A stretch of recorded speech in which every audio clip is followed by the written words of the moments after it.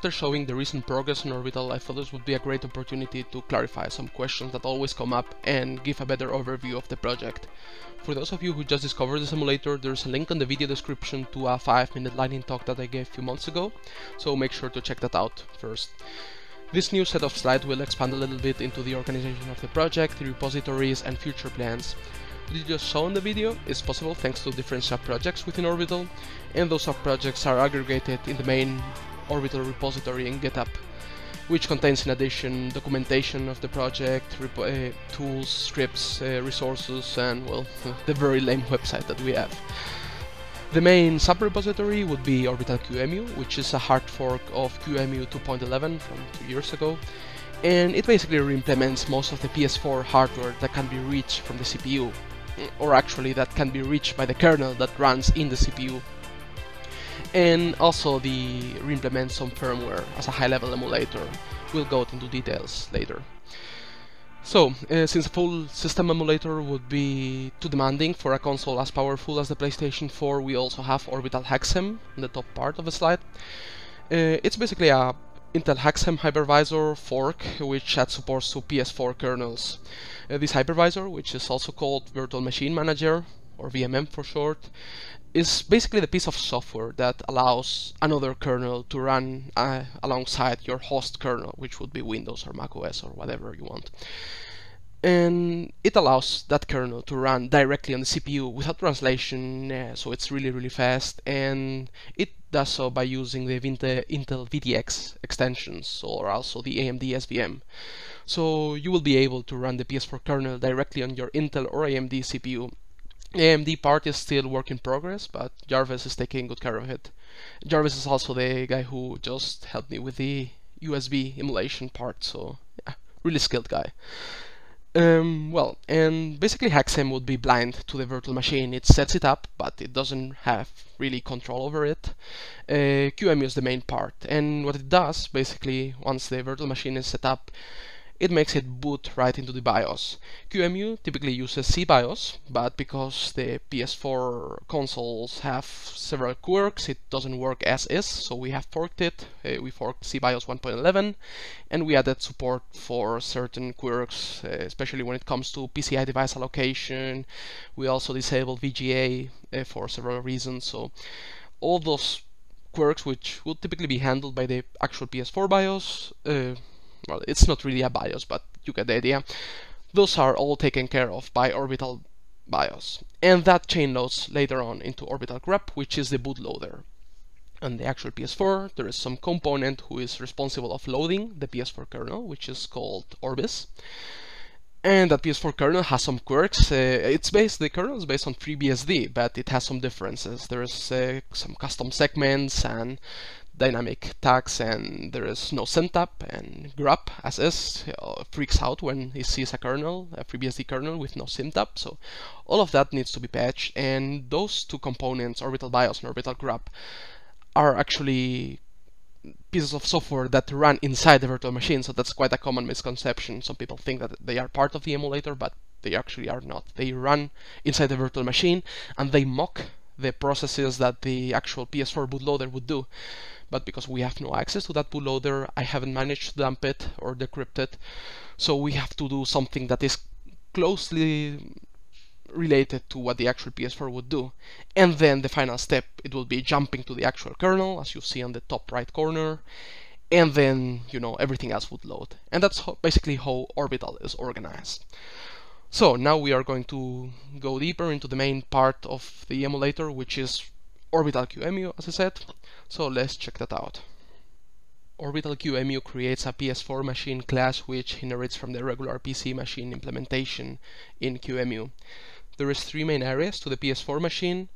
First, it uses the regular x86 CPU device implementation, which executes x86 code either via the TCG JIT translator or any of the hypervisors listed below, although Hexem of course is the priority for developers, and it's the only one who is actually able to run the entire PS4 software stack.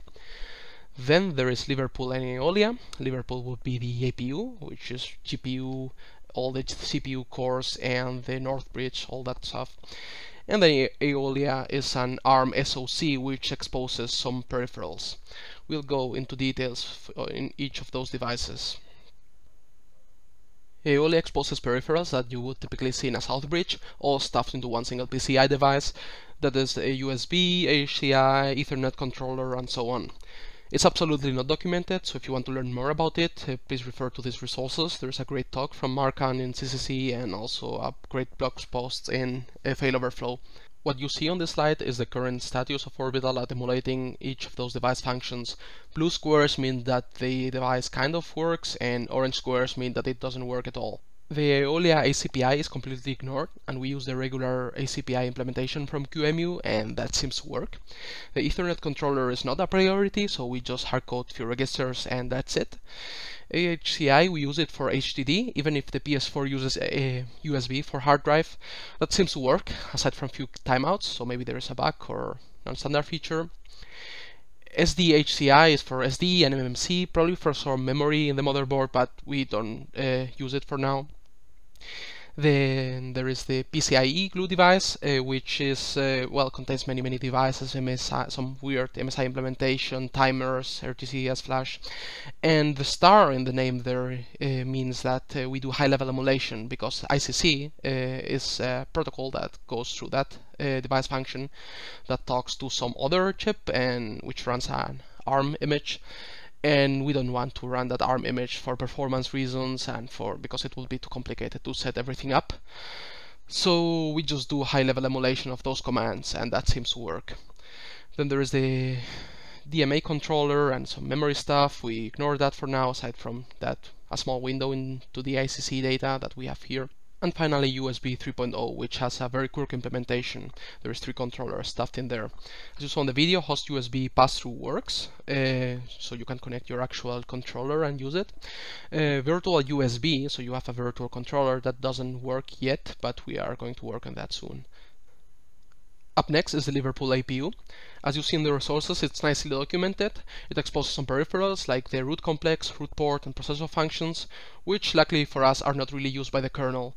Only the PS4 BIOS uses them, and the kernel uses one particular processor function to read the chipset version, and that's it, so we can ignore those. The IOMMU is used, and we route it through the AMD IOMMU implementation from QEMU. We fixed several bugs and it works now. We might upstream that one day. And the important part here is the graphics controller and audio controller on the right. Regarding audio controller, since sound is not important, we have mocked it. We have hard-coded few registers and that's it. But as you saw in earlier videos, we have actually video output and we have graphics kind of working. So we are going to go into details there. The most important part of the GC is the Graphics and Compute Engine, GCA or GFX, which contains multiple sub-engines. The command processor is controlled directly via memory registers that tell it where to read commands from, PM4 commands if you are familiar with them, and those might point into other buffers containing more commands. Those commands might be restricted to a particular virtual memory ID, which is used to provide some context and isolation for multiple rendering contexts, and they basically modify the state. By the way, take this slide with a grain of salt. It's not my goal to explain how AMD GPU works. To be honest, I'm not really an expert on that area, but I want to give some idea of how it roughly works, how Orbital turns that thing into an actual image in the end. So yeah, basically those commands modify some state, and we translate that state before every draw call into a Vulkan pipeline. Sometimes there's not really a one-to-one mapping, so we have to do some hacks and emulate some things in the shaders themselves, but it works. Then we also have to translate the shaders. We translate them into SPIR-V on 2 different stages. First, we analyze the bytecode and see which kind of optimizations can be done, and that's really important because the GCN ISA, which is used by AMD for the past couple of years, has lots of quirks which are not really used in SPIR-V or HLSL or anything like that. There's 64 D-word vector registers, there's dynamic resource descriptors, there might be self-modifying code. I haven't seen it, but it could happen. And we need to assume that this kind of really weird scenarios are not going to happen. And as long as those assumptions hold, most of the shaders can be trivially mapped. And yeah, and those PM4 commands can also do like trivial, like synchronization, like events, memory writes, writing timestamp somewhere. All of that is emulated on the CPU. We don't really use the host GPU for that, but we might in the future. There is also a few resources below. Aside from graphics, there's the interrupt handler, through which other engines might fire some MSI interrupts. There's also the video decoder and compression engines, which are entirely ignored for now. SDMA is also unimplemented. GMC manages the virtual memory, the VM IDs I mentioned before. It basically maps a virtual address space of one VM ID into the host RAM. It cannot do that to host VRAM, so host VRAM is managed by the Vulkan backend, and it's terribly inefficient, so we are going to work on that. Then there is SAMU, the Secure Asset Management Unit. It works by re-implementing the CCP, or Cryptographic Coprocessor interface. It also re-implements the secure modules. We do so by reverse engineering only the kernel drivers. Most of those secure modules are still unimplemented, that's why the text is in orange. And the reason why we need to re-implement them is that we don't have access to their actual code, so we cannot run them as is in an emulator. The reason being that we don't have keys. And this is a very important point that I want to make. We don't have keys and we don't need them. And therefore it's not our target to break SAMU in any way. We don't care about it. We just decrypt everything that we need ahead of time in the actual console. And therefore the actual users will need a real console to set up the emulator for the first time. Then there is SMC, which is the system management controller. I don't know what it does, and the kernel doesn't seem to use it, so that's great. And well, and finally there is the display output, like the display controller engine. And it exposes several devices DCE numbered from 0 to 5, and number 1 is used for the actual display output. The UI is connected to that, and yeah, basically that sums everything up regarding GC. And also the emulator, as you see above. Now for future work. Although there is still lots of work to be done in the HAXM hypervisor, our immediate priority for now is the emulator itself. As mentioned earlier, orbital-qemu is a direct fork of QEMU, and QEMU is a massive project that offers many features that we don't actually need, and even worse, it has several disadvantages over other projects. First, it only allows one single guest architecture per binary, and that's an issue if you ever wanted to low-level emulate Aeolia or some of the AMD GPU engines, which are not really x86 but something else. It only allows one single machine per instance, and that's an issue if you wanted to do some more complex experiments with the emulator itself. This issue actually arises from quite poor code quality. For instance, some devices expose some global variables, and that's not a proper coding practice, I would say. There is an explicit or runtime inheritance model for defining those devices, so all the information is specified at runtime, and all the casts between those types happen at runtime, and well, I personally don't think that's a great idea. The build system is objectively horrible. It's 8,000 lines of code script that doesn't even work natively on Windows, so you need MSys too, and many people have complained about it, and every single developer that has helped in Orbital went through a very, very painful process of setting everything up. We don't want that. And well, then there's the issue with restrictive license. I personally don't like GPL, but that's a question of personal taste. And to address all these issues, I propose to just get rid of QEMU and transform this project from orbital-qemu into orbital-ng. This name is actually temporary. NG stands for new generation.